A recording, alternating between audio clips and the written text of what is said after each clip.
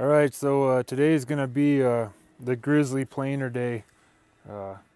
Winter kind of hit last week. I got up here, I got a load of wood cut for the small house build that I'm going to be planing.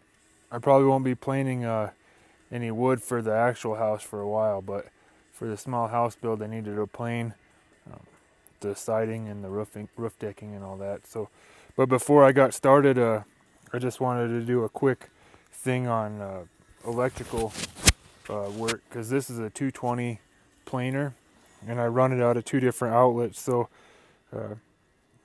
I looked all over trying to find this information because I'm not an electrician, but this is the plug I use at the house, and this is the plug that I use out here where the mill is. This is on some friend's land, so he's got a little bit different plug than I do.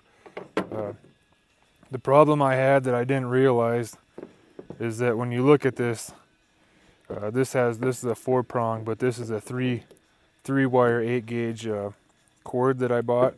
I had the white, which is a ground, hooked into, or no, the white is actually another hot.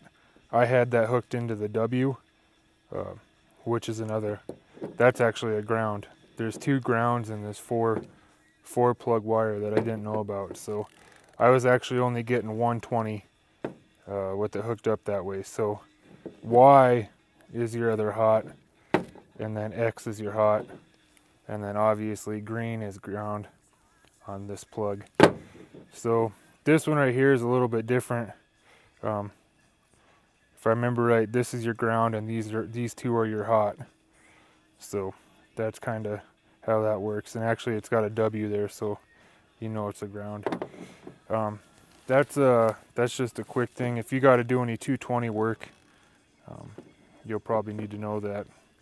Other than that, here's the load of wood I have cut. I cut this yesterday. Took me a few hours. I think three logs or 4 logs. Went pretty quick. Bunch of 1x8s, 1x6s, some 4x4s, and there's actually some 1x10s in there too. So they're all 1 1/8 right now. I'll plane them down to 7/8. And then walk in here. This is the planer. It's a Grizzly 5-horse 24-inch planer. I bought it from a guy that builds log homes. It's a really good planer. It's got a 3-horse in-feed motor. That's your blade assembly right there. Your feeder wheels. 2 of those, bottom and top. Really powerful planer. I haven't bogged it down once. The old panel, this is actually still in production. The newer models look a little bit different. But what I'll do is I'll resume here in a little bit. Once I get these wires switched up and it plugged in, I'll kind of show you the planer in action and the massive amount of chips it puts out. This thing's pretty cool. So you're probably gonna need one of these if you plan on building any of your own lumber. This thing's been extremely helpful for getting everything to dimension, because when it comes off the mill, you know, it's pretty close, but it's not 100%. So this will take it to 100%, and you're working with dimensional wood after that. So I'll stop there and kind of resume here in a little bit once it gets set up. So I'm gonna splice this in really quick before I actually get to running boards through it, but give you an idea what it looks like. Got 2 buttons. One's a feeder button and one's the blade. So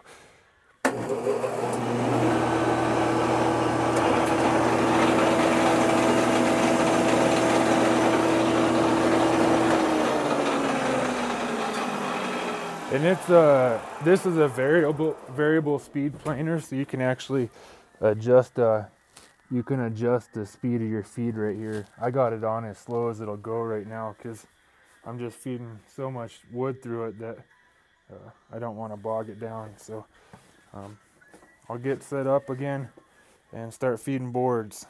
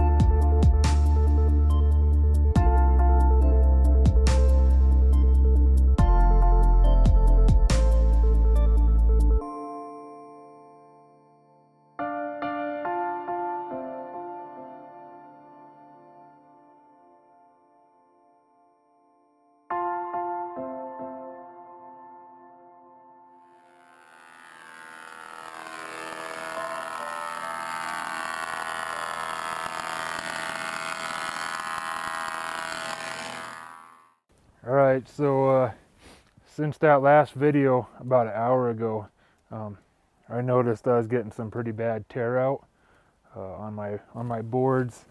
If there's any serious woodworkers that watch my videos, they'll kind of have an idea, but I'll show you what tear out looks like here. Hopefully it's not too dark, but see this, see the way the grain's popping out of that board? That's because of dull planer blades. I can't tell you how much wood I've already ran through this planer. And the previous owner, he still had his blades in there, so who knows how much he ran too. But I went ahead and swapped out the blades, and now you can see this is the board that I just put out. I mean, look at how nice that is. That's as good as it gets right there. I got another board down below here, heartwood. That's right through the heart. You can see how nice and smooth. That's butter smooth. It doesn't get any better. So what I'll do is kind of pick up where I left off showing you videos. I'll show you another video with the sharp blades so you can see the difference, kind of maybe even hear the difference of how the planer sounds. It sounds a lot better when it's on sharp blades, and I actually managed to cut myself pretty good putting the blades in there. So I'll set you up right here. You can see all this duff or whatever, chips, bark chips, is all from today. If any of you have horses or livestock or anything in a barn, gerbils, this is what they would love, this stuff. So set you up right there, get her going.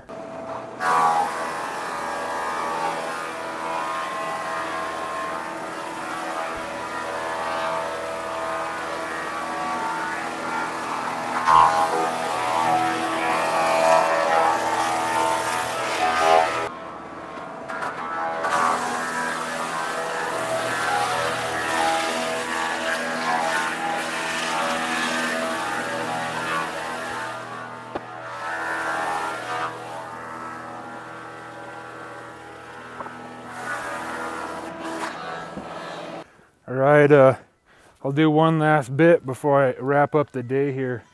I just wanted to show everybody what the final product looks like. This right here, this is one of the boards that I just finished up on. You can kind of see how nice it is. I measured it, just if anybody's curious, this is a mini, you can read it here, mini Lignoed, whatever, Ligno ED, whatever that is, Lignomat. I bought this off of Amazon.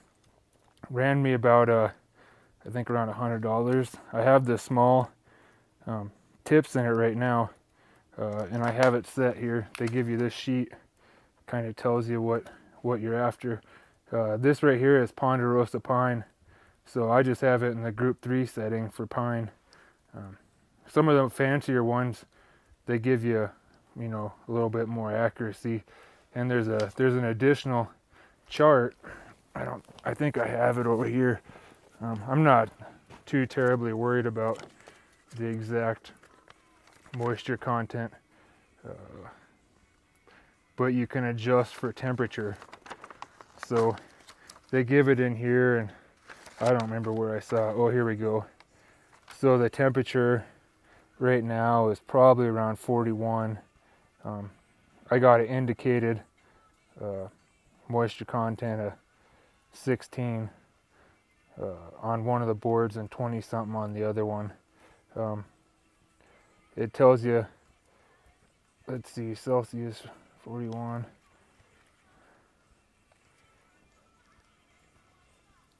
It should say,